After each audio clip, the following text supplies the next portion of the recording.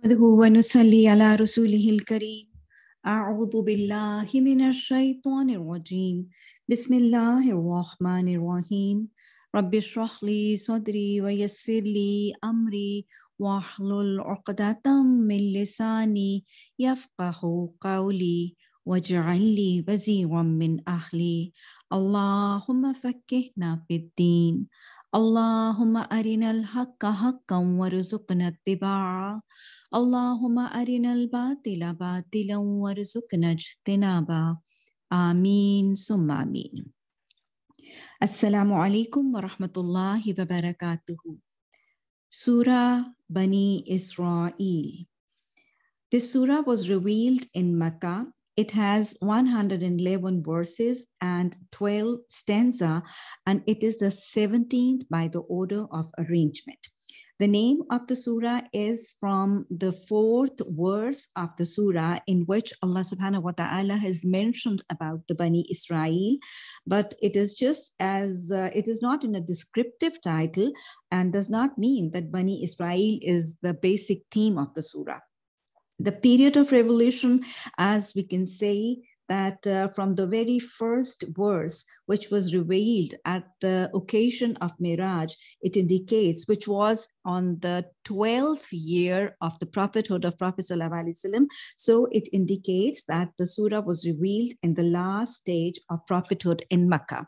And as far as the main theme and the topics of the surahs are concerned, it is a wonderful combination of warning and instructions, which have been blended together in a very balanced proportion.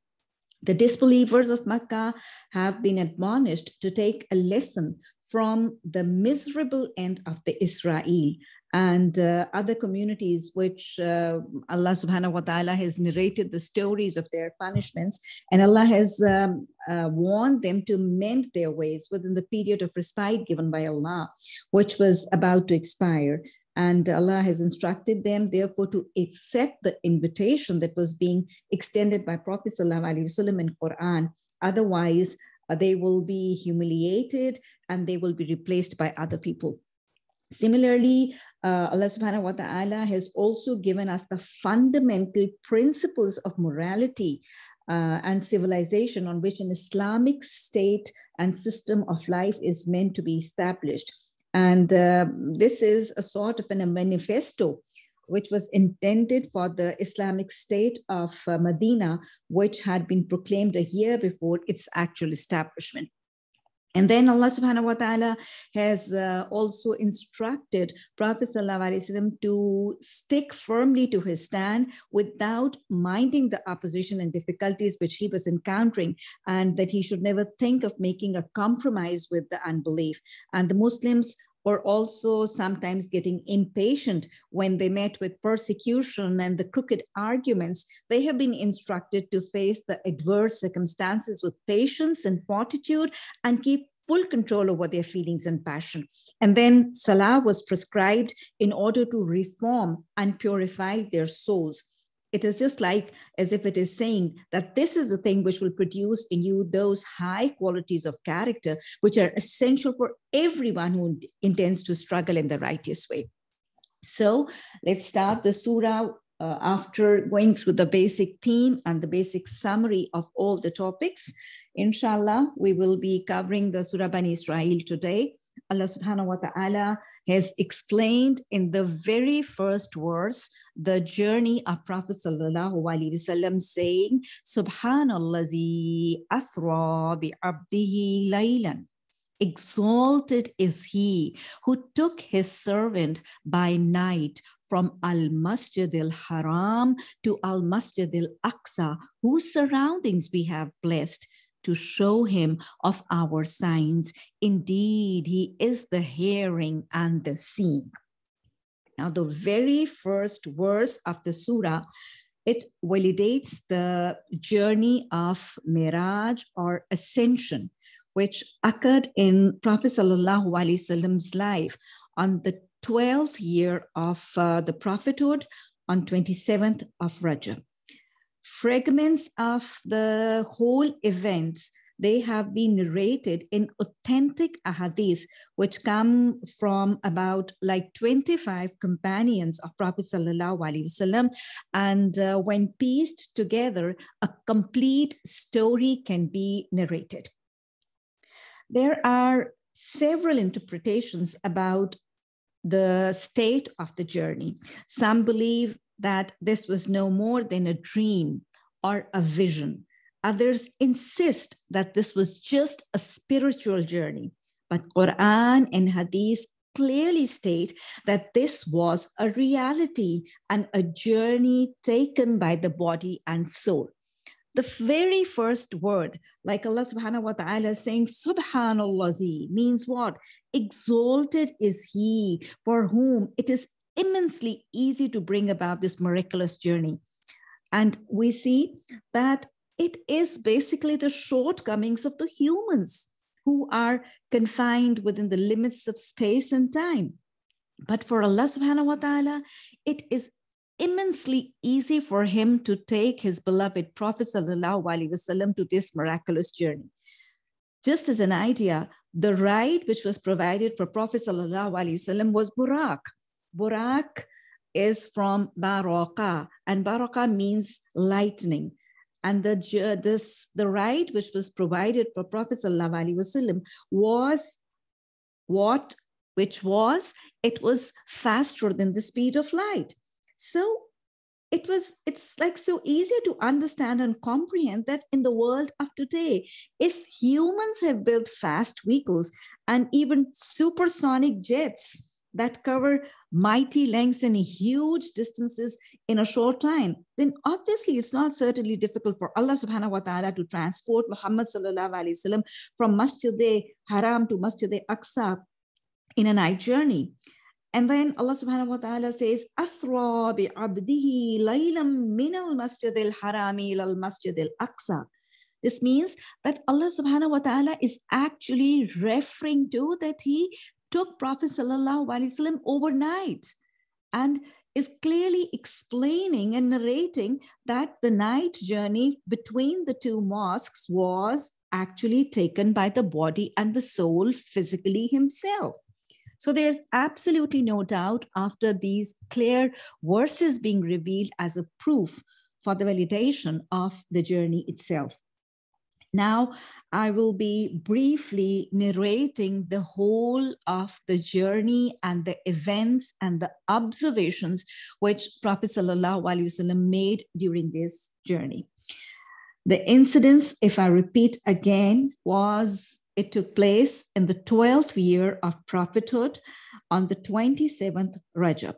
Prophet Sallallahu Alaihi Wasallam was 52 years of age, and he was staying at his cousin Hazrat Hani's house. She was his paternal cousin, and there Hazrat Jibreel alayhi salam, he descended from the roof. And Prophet Sallallahu Alaihi Wasallam was half conscious, and Hazrat Jibreel alayhi salam took him to the courtyard of Kaaba, and there he cut open his chest and took out his heart and placed it in a tray. And the heart was washed thrice with the water of holy Zamzam. And then Hazrat Jibreel alayhi salam filled it with knowledge and patience and wisdom and faith. Prophet Sallallahu Alaihi Wasallam was then presented with Warraich. Warraich was white in color, and it was slightly shorter than a mule, and it looked like a horse. And it is named Warraich because of this, as I've already explained, because of its speed being as fast as lightning. And we do learn from traditions that even before Prophet Sallallahu Alaihi Wasallam, prophets had taken journey on this animal also, like Hazrat Ibrahim alayhi salam traveling from Palestine to Mecca when he had settled Hazrat Hajra and Hazrat Ismail alayhi salam in Mecca before the Khana Kaaba was built. And similarly, Prophet Sallallahu Alaihi Wasallam, when he came towards Warraich to mount it, Warraich reared, and Hazrat Jibreel alayhi salam pet it and introduced Prophet Sallallahu Alaihi Wasallam, saying that no greater personality has mounted you till this day and will not mount you till the day of judgment. So Prophet Sallallahu Alaihi Wasallam, after mounting the Warraich, the journey started in the heavens, and the first stop of the journey was in Medina, where Prophet ﷺ stopped and prayed, and Hazrat Jibreel told him that by Allah's command, this would be the place where he will migrate. Then the second stopover was the Mount Sinai. And this was the place where Prophet Musa alayhi salam had conversed with Allah subhanahu wa ta'ala. And the third stop was Baitul Laham. And this was the birthplace of Hazrat Isa alayhi salam. And this was these three were shown to Hazrat Muhammad sallallahu alayhi wasallam. And then in these, there were other few very interesting episodes also. A voice called out to Prophet sallallahu alaihi wasallam, but Prophet sallallahu alaihi wasallam ignored it. Hazrat Ibrahim informed that this was Judaism calling Prophet sallallahu alaihi wasallam towards them. Then another voice called him and he ignored it again. And Hazrat Ibrahim explained that this was Christianity. And Prophet sallallahu alaihi wasallam had ignored it. So means what? Say no to Judaism and say no to Christianity. Lakum dinukum waliya deen.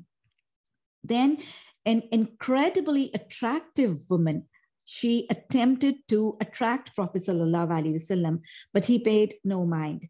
This, Jibreel alayhi salam said that this woman was this world and all its temptations. Then there was an old woman who emerged, and Hazrat Jibreel alayhi salam said that you can estimate the age of the world by this woman.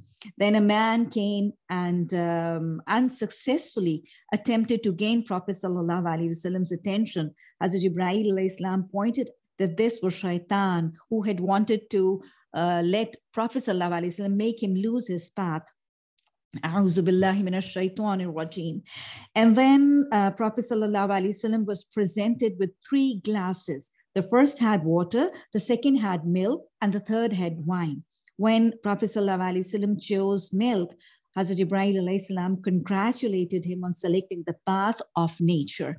And this means say no to wine, and this also indicates indirectly in the journey of Miraj that Prophet sallallahu alaihi wasallam by his sunnah proved that how prohibited wine was.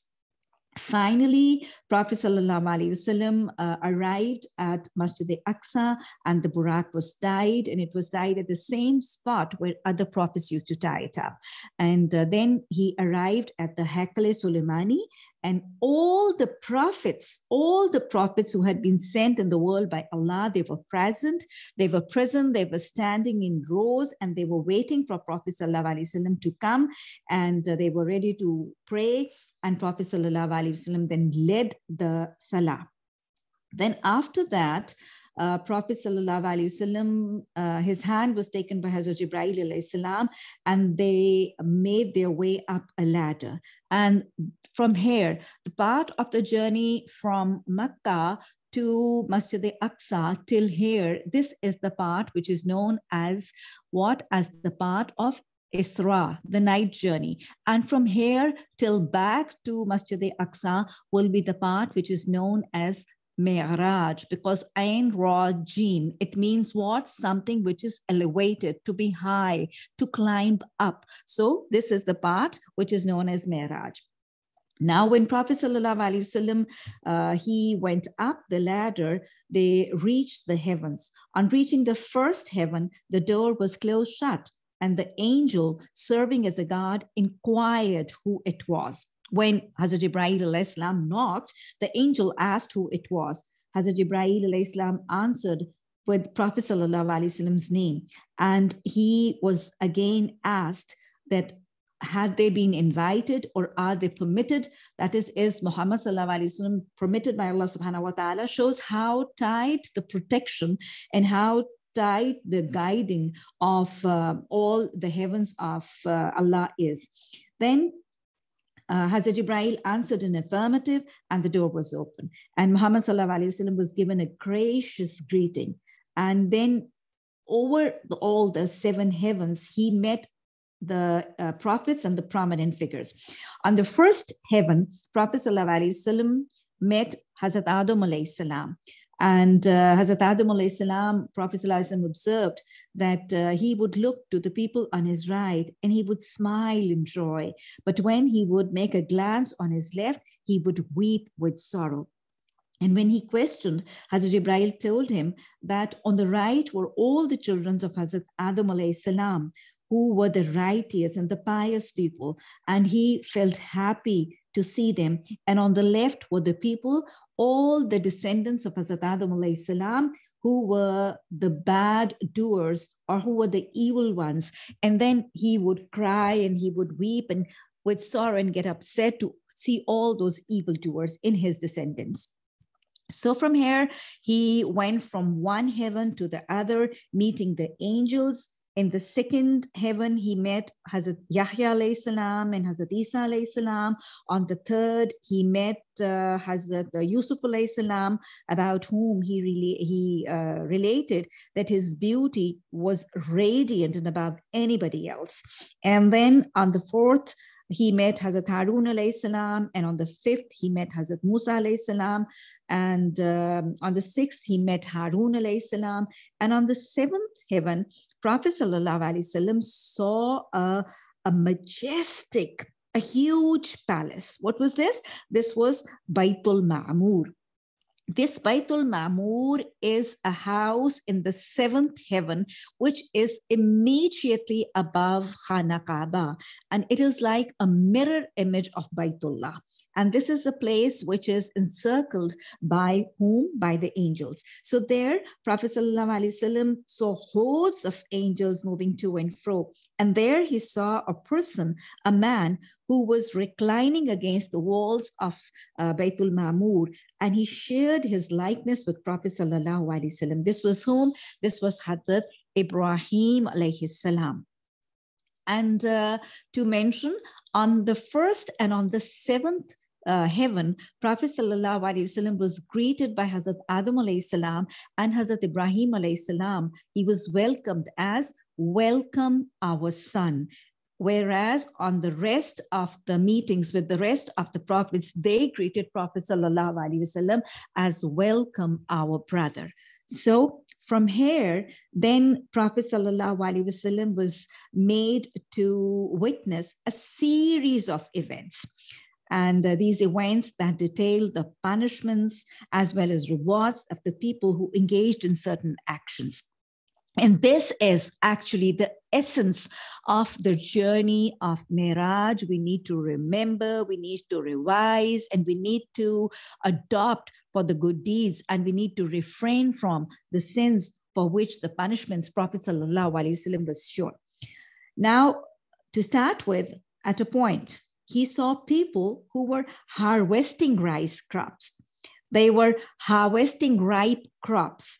And the more they cut down, the more they would increase. And Prophet ﷺ, when asked as a Jibreel, he told that these were the people who had struggled. That is, who had made jihad in the path of Allah. So these were whom? These were the mujahideen being rewarded by endless reward of their jihad and the activities of jihad. At another point, there was a group of people, they were having their heads crushed under rocks. And upon inquiring, he was told that these were the people whose slumber prevented them from offering their prayers, or these were the people who had memorized the Quran and then they had forgotten it. Allahumma la taj'alna minhum. Then there were a group of people who wore clothes all over in patches, were grazing in the grass like animals. These were the ones who did not care to separate the obligatory zakat, their obligatory charity, that is zakat, from their wealth and life. So these were the people who did not bear zakat, their obligatory zakat. Then Prophet ﷺ saw a man who would accumulate a pile of sticks and try to pick them up. But when the weight won't allow him to do so, he would add more sticks to the pile next time. When he asked who this fool was, Hazrat Ibrahim alayhi salam told him that he was the person who was overburdened by his existing responsibilities of life. But instead of sorting them out, he continued to keep on adding more load to his life out of lust or out of foolishness. Then Prophet ﷺ witnessed a group of people whose tongues and lips, they were being cut up by scissors. It was told that these were the people who were careless with their words, and they caused problems for many other people around them. Then he saw a small opening in a rock and a large bull coming out of it, and the bull would attempt to squeeze back in the hole, but to no avail. When asked what this meant, he was told that this was the example or the punishment of a person who carelessly blurts hurtful, problematic words. And when in the end he feels shameful, he tries to take them back, but to no avail. Then at a point, he came across people who were slicing their own flesh and eating it. Astaghfirullah Rabbi. These were those who had constantly taunted others in their life. Then there was another group who had nails of red hot bronze, and they were lacerating and scratching their chests and their faces. And when Prophet ﷺ asked who they were, Jibreel answered that these were the people who would attack people's respect, and they would gossip and they would slander behind their backs. Then there were people who had large inflated lips, similar to those of camels, and they were swallowing fire. These were those who had stolen and who had devoured the wealth from the orphans. He saw people who had incredibly bloated bellies, and they were filled with snakes, and they were being stampeded and trampled upon by ongoers, but they could not move or budge an inch from their place. These were the people who had consumed interest and feasted on riba in their lives. Then Prophet ﷺ went across a group of people who had clean, fresh meat laid on one side and rotten, foul-smelling meat on the other side. And they chose to eat the rotten meat over the clean meat. This group comprised of men and women who had ignored their halal and their lawful husbands and wives, and instead they had tried to satisfy themselves physically and sexually by indulging in haram relationships and adultery. And as Prophet ﷺ saw women hanging by their chests because they had given the responsibility of illegitimate heirs to their husbands by making them believe that they were their children. And then during the whole period, Prophet ﷺ saw a somber angel, and he asked Jibreel why this angel was so serious and was so non-welcoming. Whereas all the other angels Prophet ﷺ has met, they were very warm and they were happily welcoming. And Hazrat Jibreel told him that this angel was the keeper of hellfire. And then Prophet ﷺ expressed the desire to view the hell. And Hazrat Jibreel removed the curtain, and Prophet ﷺ, he saw the horrifying hellfire to be seen in front of his eyes. And then after that, the journey progressed till Prophet ﷺ reached Sidratul Muntaha. This was the area which marked what? Which marked the ultimate position till where the angels could go. And beyond this was beyond the seventh heaven, and even the angels could not pass beyond this point. And it was here that Muhammad ﷺ made his way forward alone, and Hazrat Jibreel stopped at Sidratul Muntaha. And the Prophet ﷺ made his way forward alone, and there he had the honor of conversing with Allah subhanahu wa ta'ala.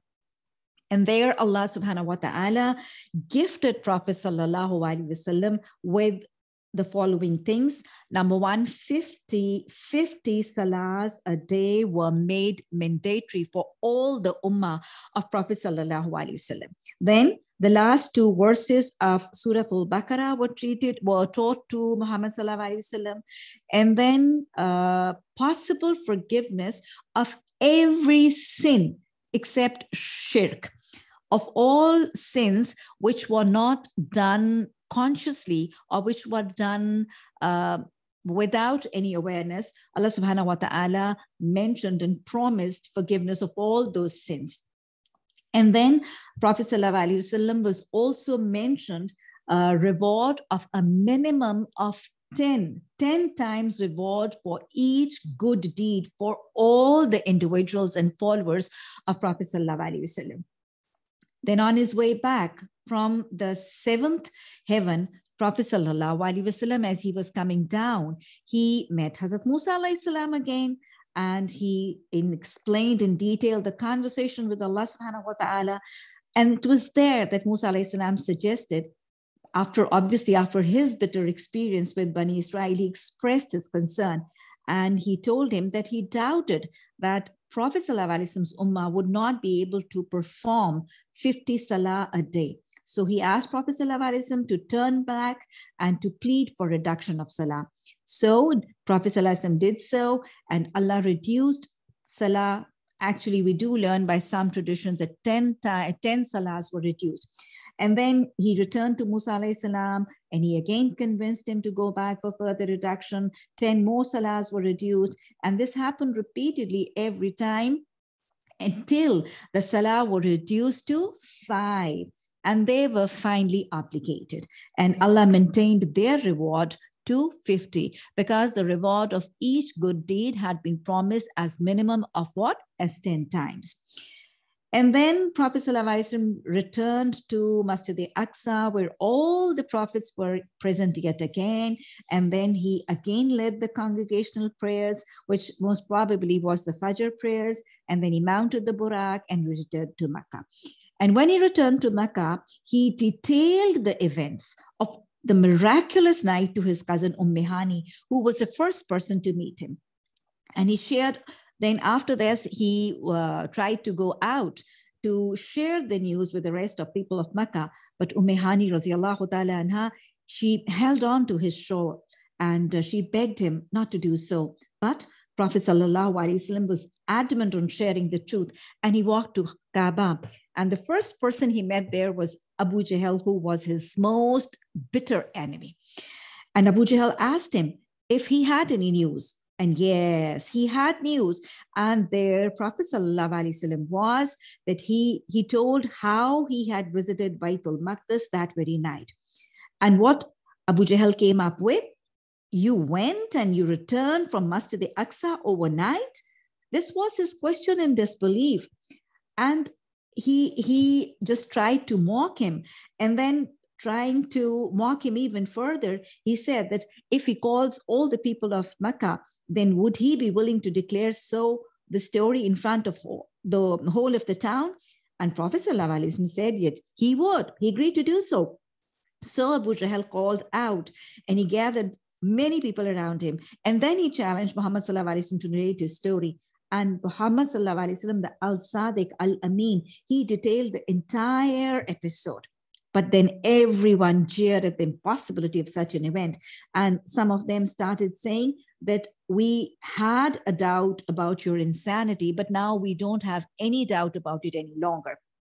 And then slowly and steadily, like a jungle fire, the news spread all over Mecca. And it also got to Abu Bakr, radiallahu ta'ala anhu, his dear friend. And then the people who were opposing the story in the narration, they asked Hazrat Abu Bakr radiallahu ta'ala anhu, did he believe? And Hazrat Abu Bakr radiallahu ta'ala anhu answered that if this is truly the narrative that Muhammad sallallahu alaihi wasallam is describing, then it must be true. And in fact, he asked Prophet sallallahu alaihi wasallam that I've heard that people say that you're narrating this story. And is it so? And Prophet ﷺ said that it is true. I have narrated all these events. And then Hazrat Abu Bakr Siddiq radiallahu ta'ala anhu confirmed, and he said that if he is saying that this is a narration, then it must be true. And there is hardly anything surprising about it, because I often hear that he receives messages from the heaven, and I affirm that also. And then Hazrat Abu Bakr radiallahu ta'ala anhu was very wise enough to make a question, and he asked Prophet sallallahu alaihi wasallam to describe the map of the Masjid al-Aqsa.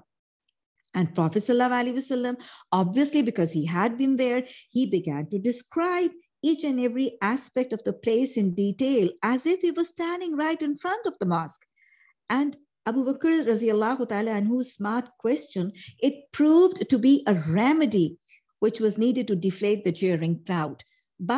And also there were people and there were merchants who had traveled to Jerusalem, and they confirmed that Masjid al-Aqsa looked exactly like what Prophet sallallahu alaihi wasallam was explaining. And then, moreover, Prophet sallallahu alaihi wasallam, for the reconfirmation and for the proof, he also told him that while he was going towards Masjid al-Aqsa, he saw the Arab clans' caravans, and during his journey, they were carrying this and this good, and their camels, how they had reared as Warraich had flown over them. And he also told them that he had also informed the people of the caravan which valley the camel had headed on to. And then Prophet ﷺ also explained his experience on his way back, that there was another clan's caravan which was passing through a valley and the people were asleep.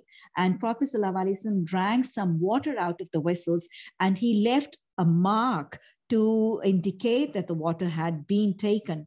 And then he also narrated other incidents which he had observed. And the people of the caravans of all those clans, they returned and they reconfirmed that what Prophet ﷺ had told them about the vessel and about the camel, that was all true. But still, unfortunately, those who doubted, they kept on doubting. And, till now, till the day of today, there are people who still wonder that how could it have possibly happened? But it did, because Allah says it did. Another thing which I would need to highlight is that there are a lot of fabricated innovations which have been created related the 27th of Rajab, like people offering salah and supererogatory salah and fasting and spending charity, considering that it will be rewarded more than that on the normal days. Remember, in the years following Miraj, Prophet ﷺ himself did not engage in any extra worship on the 27th of Rajab. Neither did he encourage anyone to fast or to spend charity, or he asked anybody to do anything of the sort. If anyone does so, he is following innovations and bid'ah.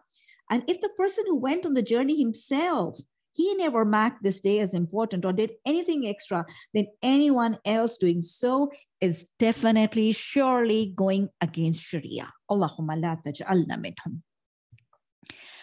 So in the verse 2, Allah then continues with the next part of the surah and says, and we gave Musa alayhi salam the scripture and made it a guidance for the children of Bani Israel, that you not take other than me as a disposer of affairs, O descendants of those we carried in the ship with Nuh. Indeed, he was a grateful servant. And we conveyed to the Bani Israel in the scripture, you will surely cause corruption on the earth twice, and you will surely reach a degree of great haughtiness. What was this, and who were the Bani Israel? Surah Bani Israel is basically named after this verse 4, in which Allah subhanahu wa ta'ala has mentioned and talked about the behavior and the punishment of the people of Bani Israel. People of Bani Israel were actually the descendants of the 12 sons of Hazrat Yaqub alayhi salam, who was also known as Israeel, meaning the servant of Allah. Allah kept on sending one prophet after another to these people to warn them about the risks of disobeying Allah and the promise of the success of this world and hereafter in obeying Allah. The children of Israel, that is the Bani Israel, they proved to be very tough and rigid and stubborn and obstinate because they did not take any of the messengers seriously. They mocked the prophet, they opposed their teachings, even turned out to kill some of them. The history of the Bani Israel shows that whenever these people, they followed the teachings of the prophets, Allah would bless them. Allah would bless them with wealth and growth and development and prosperity. But whenever they grew arrogant and they obstinately and stubbornly, they rejected the teachings of the prophets, then they were struck by severe punishments from Allah subhanahu wa ta'ala. History informs us of two major events the Bani Israel were afflicted with as a result of their open transgression. And this is what is mentioned in the next two verses, in the verse number 5 and in the verse number 7. Allah subhanahu wa ta'ala is mentioning these two historical major events when Bani Israel were afflicted with punishment through oppressing enemies. In verse number 5, Allah subhanahu wa ta'ala mentions, so when the time of the promise came for the first of them, we sent against you servants of ours, those of great military might. They probed even into the homes, and it was a promise fulfilled. Then we gave back to you a return victory over them, and we reinforced you with wealth and sons, and made you more numerous in manpower. So in verse number 5, the people of Bani Israel, they were first attacked in 582 BC by the Ashuris. They were the people of Ashura, and they were under the tyrant ruler of Bukhtinasr, and the king actually besieged Jerusalem, and where this was the place where Bani Israel lived, and they burnt the pages of the Old Testament, and from a population of 12 lakh people, 6 lakh were murdered and 6 lakh were turned into slaves. And one of these was the Prophet Uzair himself. And when finally he got freedom, he came back to Jerusalem. And this was the incidents we've learned previously in Quran. And Hazrat Uzair alayhi salam, he wrote the Torah with his memory. And then he rebuilt the Baitul Maqdis as the second temple, which is also known as Baitul Sani. Verse number 7, and if you do good, you do good for yourselves. If you do good, you do good for yourselves. And if you do evil, you do it to yourselves. Then when the final, that is the second promise came, we sent your enemies to sadden your faces and to enter the temple in Jerusalem as they entered it the first time, and to destroy what they had taken over with total destruction. So the second attack on the Bani Israel, it came after the time of Hazrat Isa alayhi salam as a result of Bani Israel rejecting the Allah's commandments once again. In 70 AD, the Romans attacked them under the command of Titus, and they broke down Hazrat Sulaiman alayhi salam's temple, the second temple that had been built by Hazrat Uzair alayhi salam, and they burnt down the Masjid al-Aqsa all again. Then Allah said, it is expected that if you repent, that your Lord will have mercy upon you. But if you return to sin, we will return to punishment. And we have made hell for the disbelievers a prison bed. Allahumma ajirna minan nar. Indeed, this Quran guides you to which is most suitable and gives good tidings to the believers who do righteous deeds, that they will have a great reward, and that those who do not believe in hereafter, we have prepared for them a painful punishment. And man supplicates for evil as he supplicates for good, and man is ever hasty. Allah subhanahu wa ta'ala has also ordered us, فَلَا تَسْتَعْجِلُوهُ, and Prophet sallallahu alaihi wasallam has informed all of us, al-ajilatu min ash-shaytan, that all indecent hastes are from shaitan. And we have made the night and the day two signs, and we erased the sign of the night and made the sign of the day visible, that you may seek bounty from your Lord, and may know the number of years and the account of time, and everything we set out in detail. And for every person we have imposed his fate upon his neck, and we will produce for him on the day of resurrection a record which he will encounter spread open. Allahumma hasibna hisaban yasira. And it will be said, read your record. Sufficient is yourself against you this day as an accountant. Verse number 15. Whoever is guided is only guided for the benefit of his soul, and whoever errs only errs against it. And no bearer of burdens will bear the burden of another, and never would we punish until we sent a messenger. So the last part of the verse means what? It answers the question to a problematic question which arises in many minds. There are many people who keep on questioning that all those people to whom the teaching and the messages and the commandments of Quran and Hadith have not reached, and they tend to err and they disobey or they did transgress, then would it be fair? Would it be fair to punish them by hellfire? And wouldn't it be unfair to throw them in the hell pit? Allah subhanahu wa ta'ala is all just, and Allah is all al-adil. So how would all this be settled? Many people wonder about the areas which are the isolated areas of the earth. You know, there are areas like the Amazonian jungles, the icy edges of Antarctica, where the message of Islam, even under the modern methods of communication, has not yet reached. Remember, Allah is just in that he will always present people with the opportunity to differentiate between good and evil before he decides to send them to heaven and hell. Allah would never forcibly send someone to hell if they were never presented with the choice between good and evil. And Allah is not unfair as to dump unaware people into hell.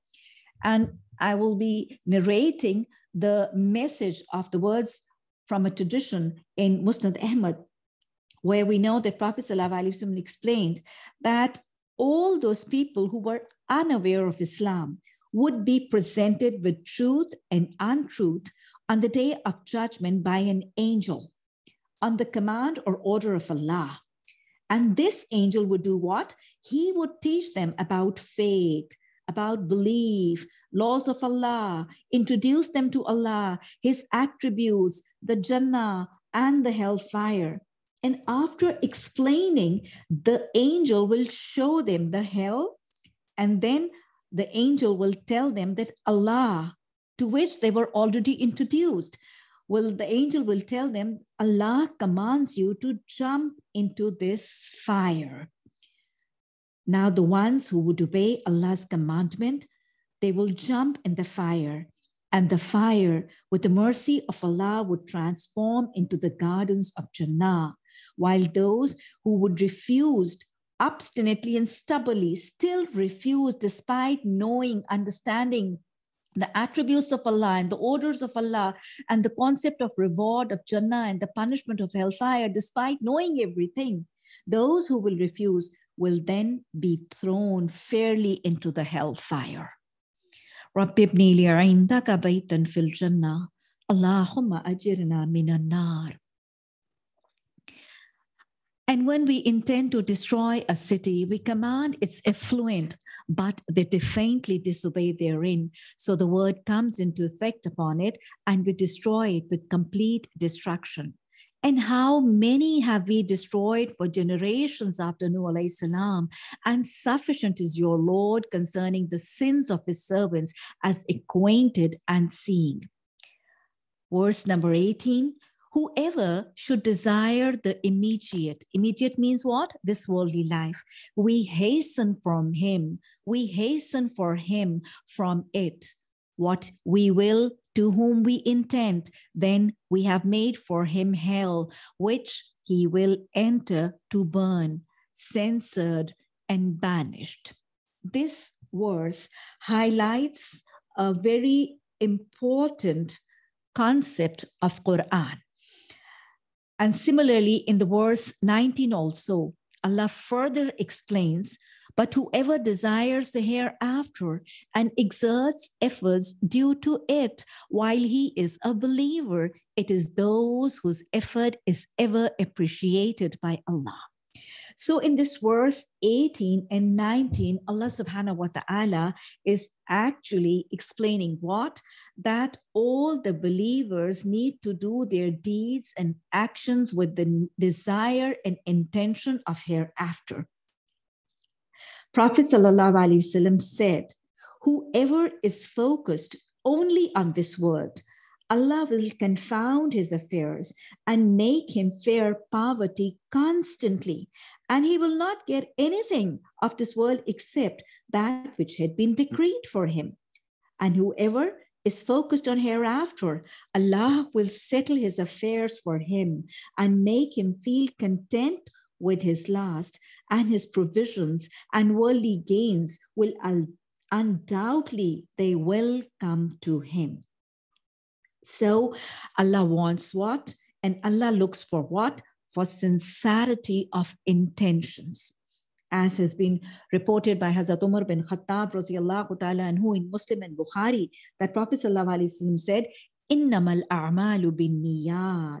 The reward and the dependence of reward of deeds, it depends upon the intentions. Everyone will get the reward according to what he has intended. So whoever immigrated the worldly benefits or for a woman to marry, his immigration was for what he immigrated for. So Allah wants his servants to carry out the good deeds, not for the sake of this world, but for the sake of the lasting, for the sake of the eternal hereafter. Remember, all our deeds have to be not to please, not to impress all those around us, but to please Allah. Not for gaining worldly gains or benefits, but to gain the success of hereafter. Not to save ourselves from the worldly losses or failures, but to save us from what? Ulaika humul khasirun, ulaika humul akhsarun. The greatest loss of the day of judgment. All our deeds should not be to prevent the displeasure of our loved ones, but to avoid the displeasure of our beloved Lord, our sustainer, our creator. Remember, all the deeds need to be, the best deeds are those which are targeted with the intentions of what? Number one, to gain the pleasure of Allah. Number two, to avoid displeasing Allah. Number three, to save ourselves from hellfire. Number four, to secure our admissions in Jannah. Remember, when the actions stem from these four intentions, the result will then be a deed, will then be amale salihah, which will be accounted for in the form of good deeds in the scales of the day of resurrection.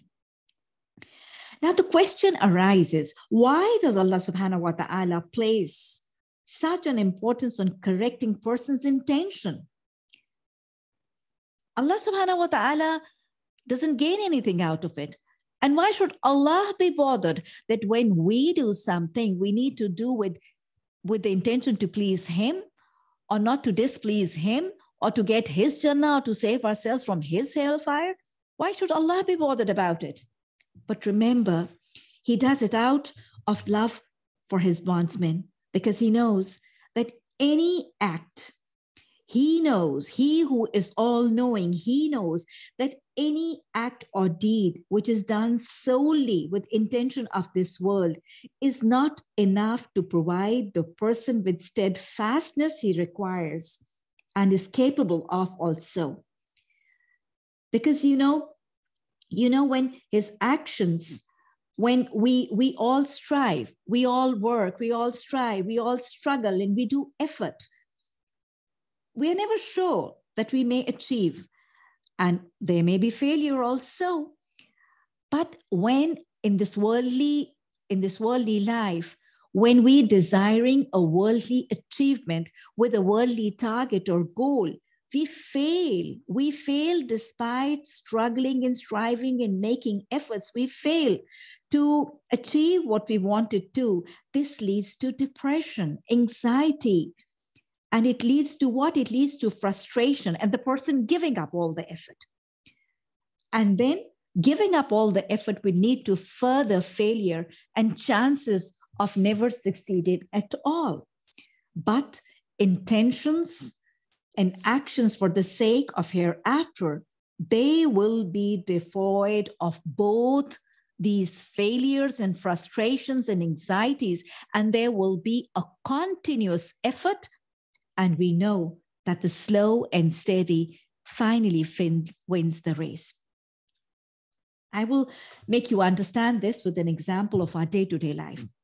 Just imagine there is a lady who just works and who just tries to struggle and make effort to please her husband and her in-laws so that they may acknowledge her, they may give her respect, and she develops a status and a position in her family.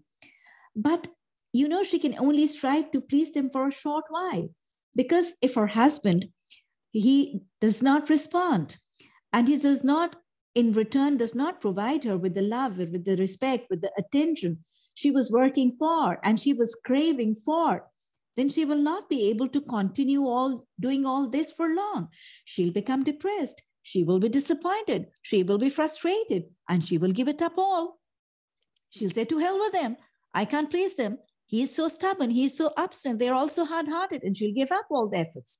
But on the other hand, if she fulfills, the same lady, if she is fulfilling her duties towards her husband, her in-laws, her father-in-law, her mother-in-law, with the knowledge that Allah has ordered her to do all this, and Allah is watching her and will reward her with the palaces of Jannah, her husband or her family's acknowledgements would hardly matter to her, as long as she knows that he for whom she is doing all this, he is Al-Basir, As-Sami, Al-Khabir, Al-Shakirun Alima.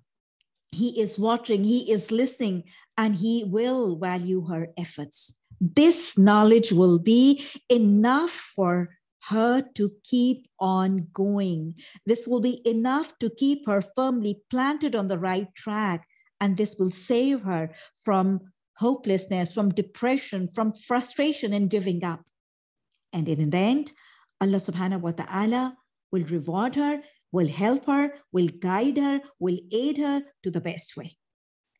Allah subhanahu wa ta'ala rewards his devoted people with success in matters of this world as well. And so this woman will be guided, will be aided, will be supported, as well as be rewarded in the world hereafter.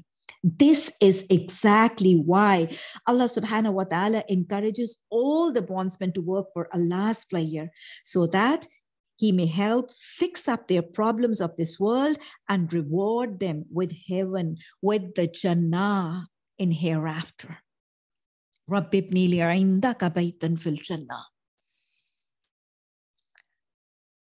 To each category, we extend to these and to those from the gifts of your Lord, and never has the gift of your Lord been restricted.